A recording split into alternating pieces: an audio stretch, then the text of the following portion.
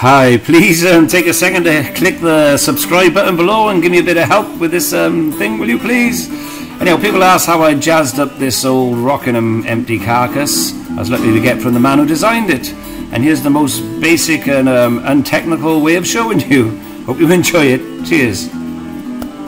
First thing was to square off the headstock and square off the wood. Then I just glued it on and clamped it. I did use a softer wood, which was a bad move when it came to drilling the holes and the drill slipped.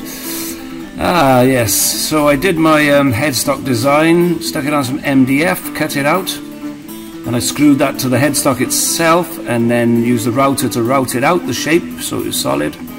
Done a bit of routing on the binding there, as you can see. Filled the holes, because obviously the tuna heads won't be in the same place. Then I started making myself a veneer, so I had some clear red cellulose lacquer, which I sprayed some wood red. The little bits made my veneer to cover the top of the headstock.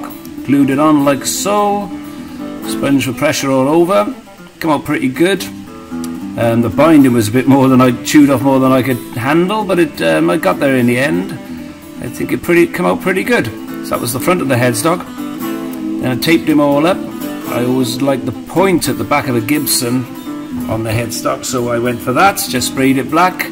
Hides a variety of sins that does.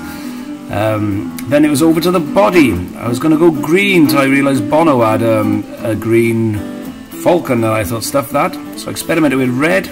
Red was going well. Red. And then I picked up a can of black spray by mistake, so I had to I turned it into a cherry burst. And I was quite happy. I'm quite happy I made the mistake now. Washing lines are great for drying them in the sun there if it's sunny. Don't want to spray when it's too wet, damp. So there's a lot of rubbing down though. You can see the holes are not quite lined up like I said when the drill bits. I should get a pillar drill, treat myself.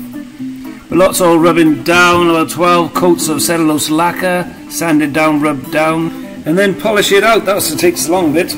There's the hardware I started putting on, just trying it out. Al Nickel 5 pickups, P90s, lovely. The volume pot, 2 volumes, 1 tone. Someone said it looked like a Christmas tree, so I made the tone pot. I added lights, and if you pull the tone pot, they come on. Don't think I'll ever use it, but what the heck. 1 selector switch. Got some old Imperial replicas, so following the Art Deco look, Imperial tuners there. Replicas, of course, because I can't afford the originals, or if I can find them. There was an extra hole there for a tone, for some pot of some sort, volume, but I just stuck a 8-ball in there because it glows nice with the lights. I'll have to change that if anyone's got any ideas what to cover it with. But in all, it came out pretty good. I was very happy, so hope this video has helped you. Basically, it's take your time, lots of patience, and learn how to hide your mistakes. And you can do anything you want, really.